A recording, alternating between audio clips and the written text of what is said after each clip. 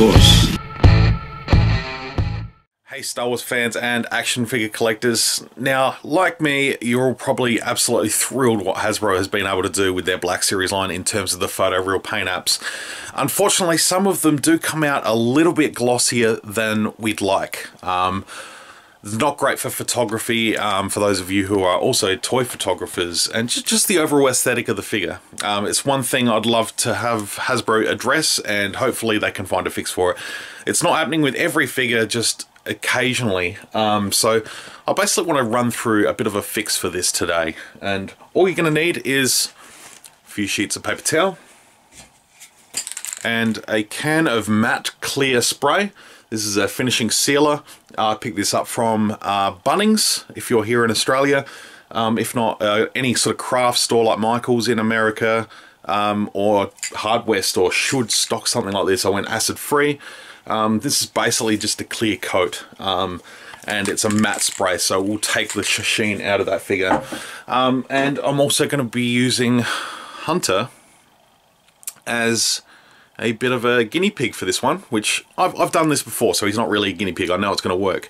So here's my most recent figure, and just the side where he's got the war paint just has a little bit more gloss and shine. I want to try and take that off.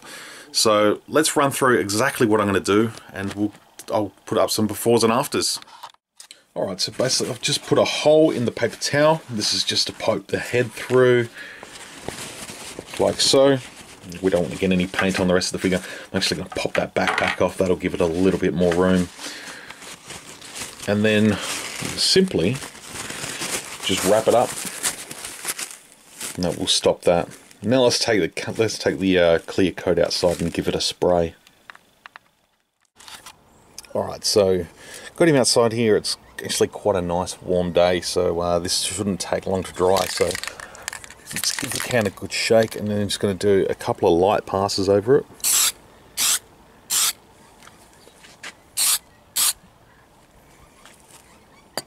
And I'm actually going to flip it over and do the back as well. It doesn't, not that it needs it, but just to balance it all out. I don't think it'll be too bad.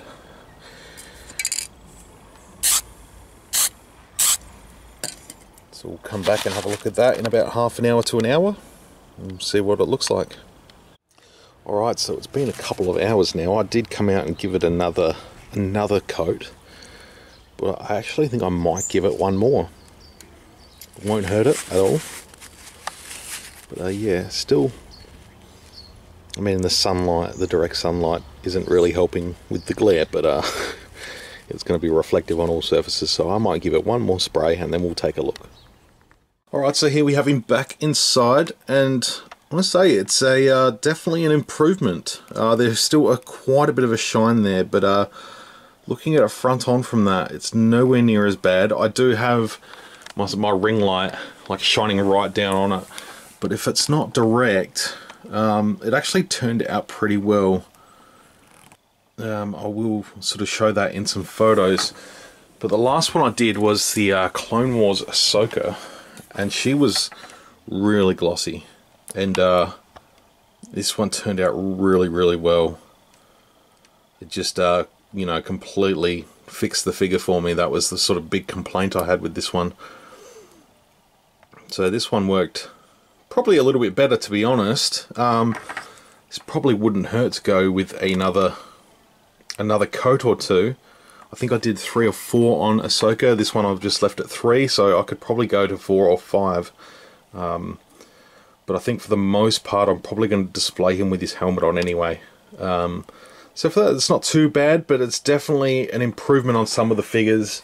I most recently did it with Count Dooku and the new updated Qui-Gon Jinn as well.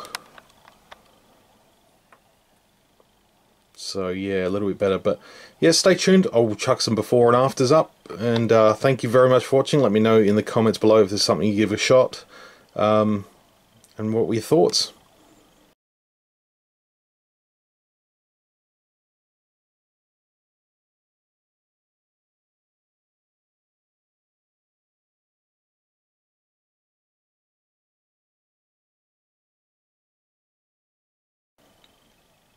Anyway, till next time, may the force be with you always.